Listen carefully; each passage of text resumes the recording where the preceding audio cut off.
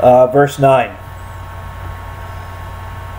Wherefore God also hath highly exalted him, and given him a name which is above every name, that at the name of Jesus every knee should bow, of things in heaven, and things in earth, and things under the earth, and that every tongue should confess that Jesus Christ is Lord, to the glory of God the Father.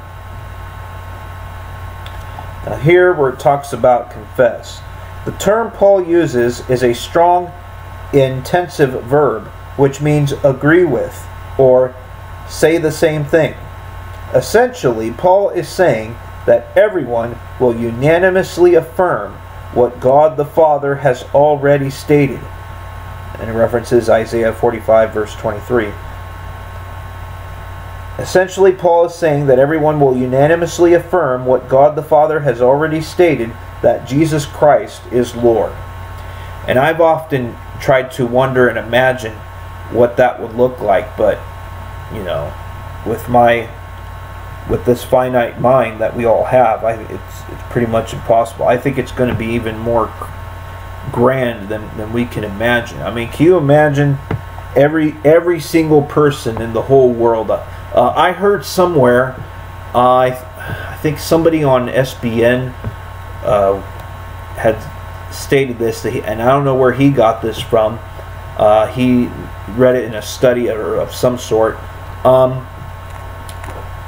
They said on there, that this gentleman said on there, that they estimate that the total population of the world, the total population of the world, the number of people who have ever existed in the history of the world, came out to about 117 billion people.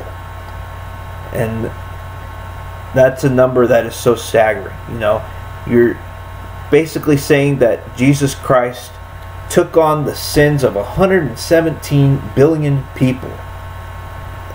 It's crazy.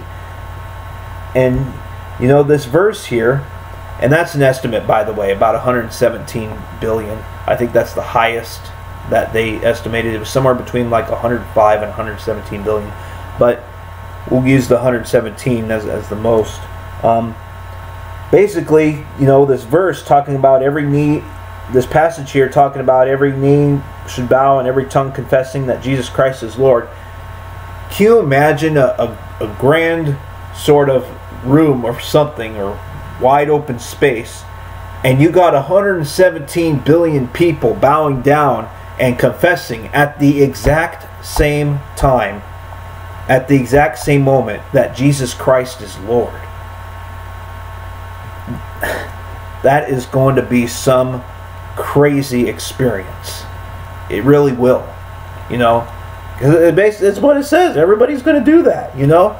So you're talking about somewhere between 105 and 117 billion people all bowing down and confessing that Jesus Christ is Lord. I mean, it's incredible. It's absolutely staggering. And I mean, I'm even getting all bent out of shape just thinking about it. I mean, it's so amazing what God is, and God's personality and the nature of God.